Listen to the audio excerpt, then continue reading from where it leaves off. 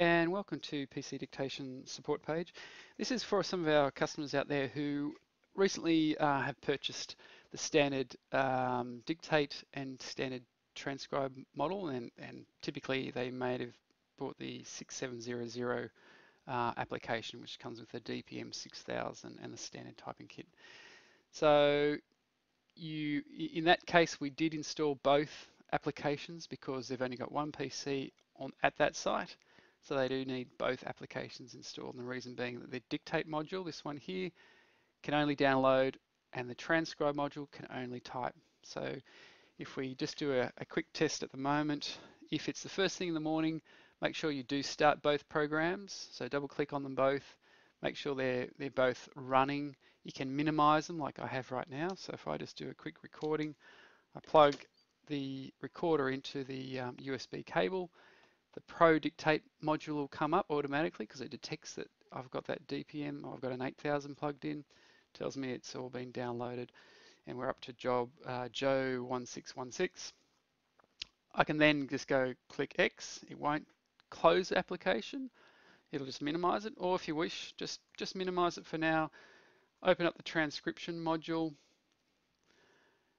and it just takes a couple of seconds to start up.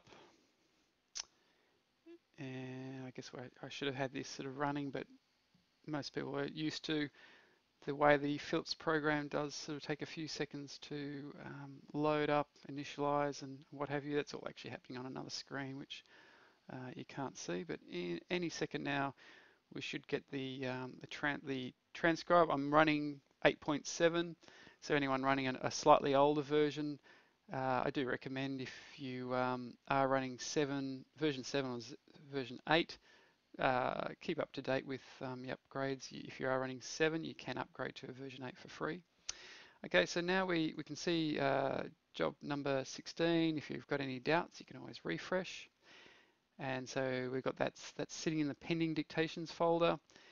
And if you're the dictator, it goes to the finished dictation folder. You can rename them to be the same, but look, just be aware that they're, as a dictation module, it's the finished dictation, and I'll just minimize that. As the transcription module, it's the pending dictation. They're pointing to the same location, and to be sure of that, if you've seen us talk about this before, do a right click over the pending down to folder properties, and it tells you exactly where that folder path is pointed to. And at that point, as the typist, just double click on the file. I'll just drag this file over. You've got this is the large screen. You can minimize that down if you wish. I'll just make it large, it's a bit easier to see. You got your volume, your volume and your speed. Once you're finished, once it's sort of, you'll play it along, and then at the very end, once it gets to the very end there, click the finish button. It goes into the finished dictation folder. Okay, that's where they'll sit. You do need to manually delete those files, after a few days or a month or something like that. But that's how you use the program in a nutshell. So I'll just quickly go through that. Keep in mind, if you're downloading, you must be downloading via the Dictate module. I'll just minimize that. And as a transcriber or a typist, you must be using the transcription module up here to select the files and to transcribe. Now, I hope that makes sense to everyone out there. Obviously, if you're having any questions or doubts, please let us know at PC Dictation. Thank you for watching.